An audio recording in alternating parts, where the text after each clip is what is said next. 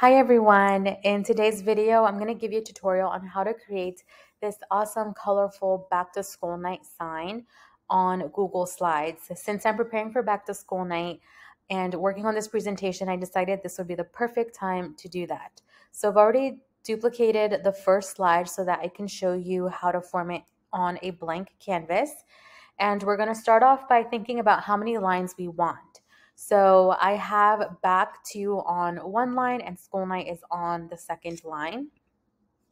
So I'm going to go up here, click on insert word art, and this box will be for line 1. So I'm going to write back to and then click enter, and that'll be line 1. Now line 2, we're going to get to that in just a moment. Let's go ahead and create our gradient. That's what it's called.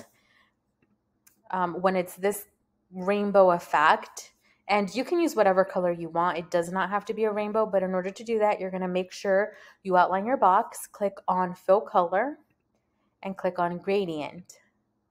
So I have some customizations here already, but for the sake of this tutorial, I'm going to start from scratch. Next to type, you are going to click on linear, and then for angle 180 degrees. Now, this is where you can personalize it and create whatever you want. You can change it to radial or change the angle, and it'll give you all sorts of different directions in which the gradient appears. And then this is the bar that's going to guide us in forming our colors. Right now, we're only going to be able to add 2 colors because there are 2 boxes. So you're going to go here where it says gradient stops and click on add. And you'll see that some circles appear, and we want a total of 6, including those 2 boxes. So far there's 3, 4, 5, 6.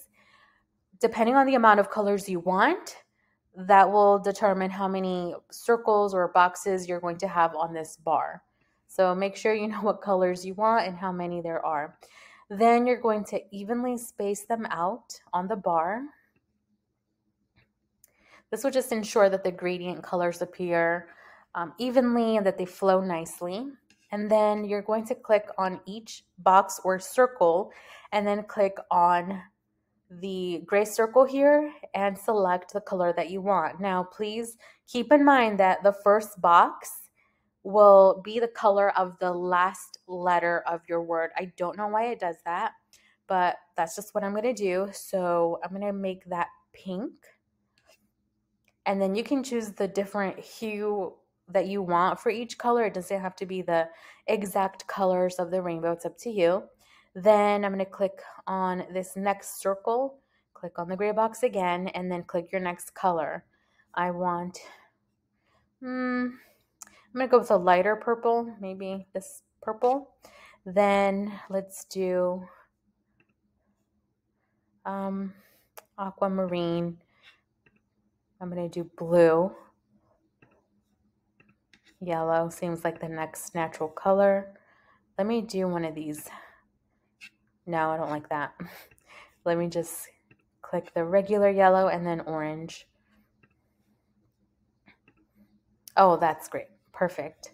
Then click OK, and voila, you have your gradient / rainbow colored text.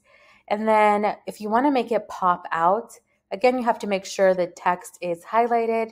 Click on border color, select black, and that is still not enough black. So let's go ahead and click on border weight and change it to 4. That's so much better. Font also makes a difference. Let's go ahead and select, I love McLaren. McLaren is good. We also, Babus New is the one that I have in the example, and then you can resize it. So here's what you want to do for line 2 or however many lines of text you're going to add.